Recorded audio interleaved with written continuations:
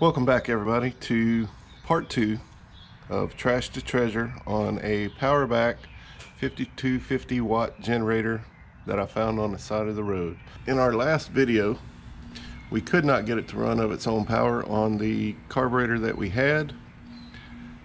I did order a new carburetor kit from Amazon.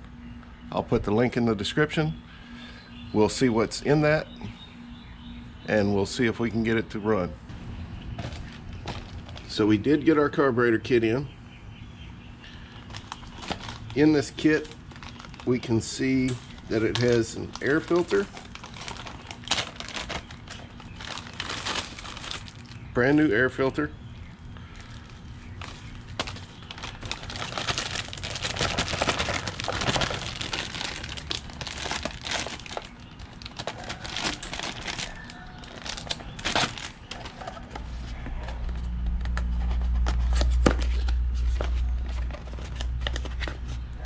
We have a spark plug,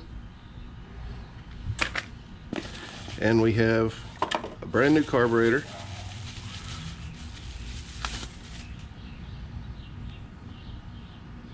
Nice and shiny. Exactly the same as the old carburetor.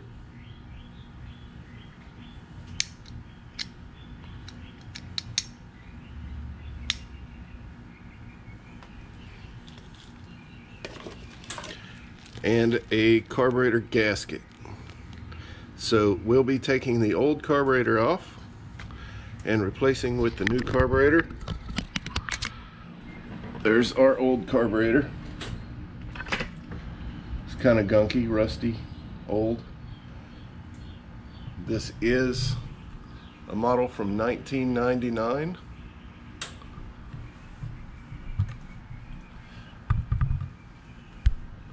So we'll see if we can get it to run. So when replacing the carburetor, the first thing we'll do is take this air filter housing off. It's just got 2 Phillips screws in it.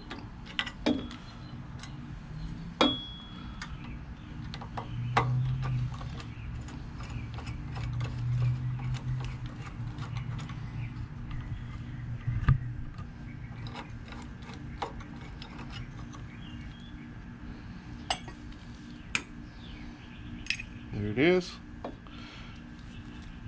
Then we'll remove the carburetor. Actually, we'll let the fuel out of the carburetor.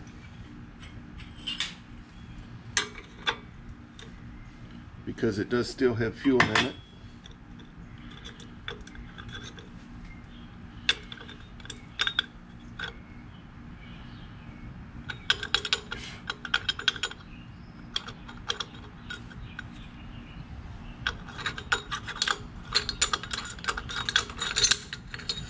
Remove the bowl.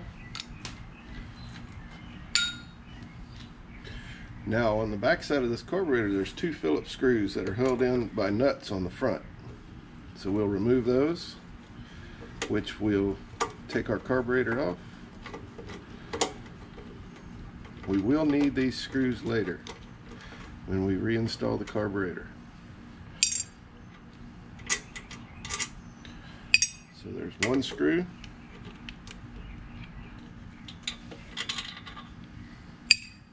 There's our 2nd screw. Our carburetor is free. So now we need to remove our throttle arm.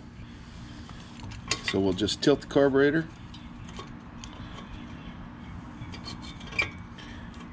Move it around until we can get the arm to come out of the hole.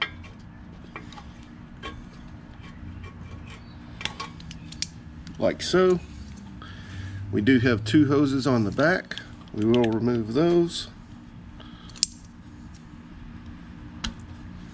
And our carburetor is off. We'll just set that aside.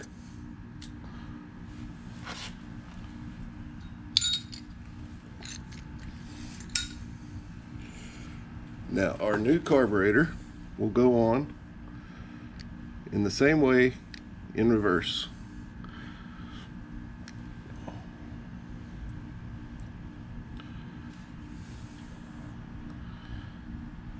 We do have our old gasket. We'll remove that. We'll be replacing it with our new gasket that came with the kit. So we'll insert our screws. We'll place our new gasket on.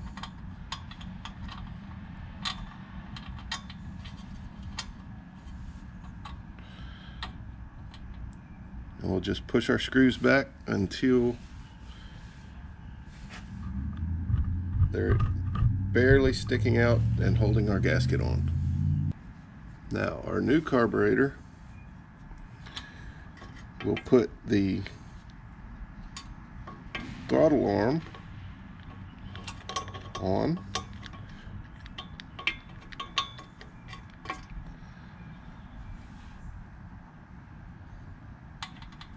Make sure our gasket's in place.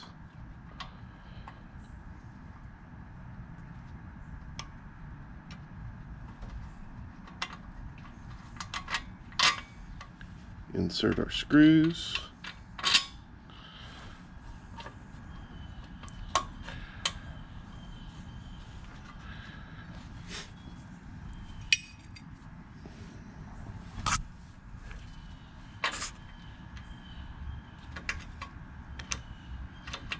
Install our nut.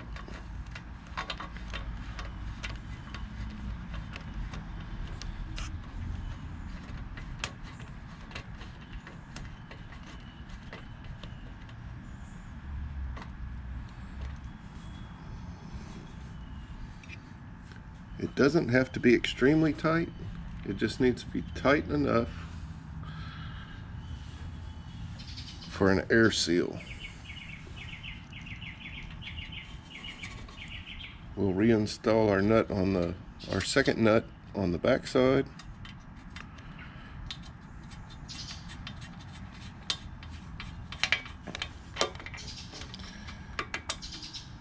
Tighten that one up as well. Like I say, this does not have to be extremely tight, just tight enough to keep the air out. So now we have our throttle. We have our two screws, one on front, one on back. Our fuel line and our vacuum line.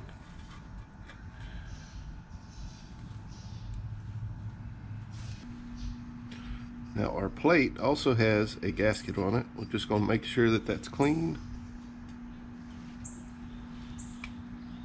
We'll reinstall our plate the way we took it off.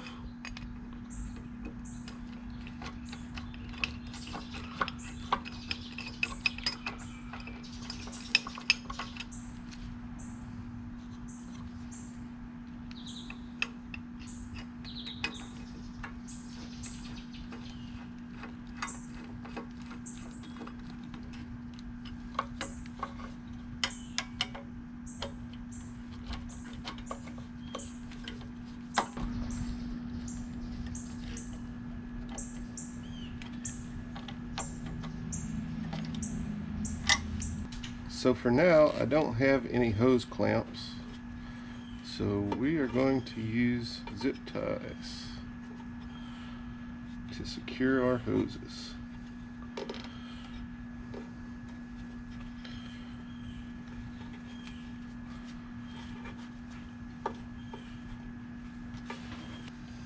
Now that we have our hoses secure,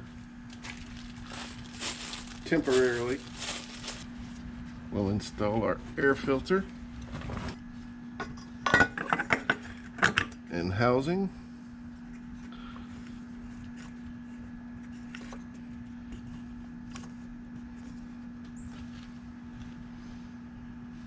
Turn our fuel on.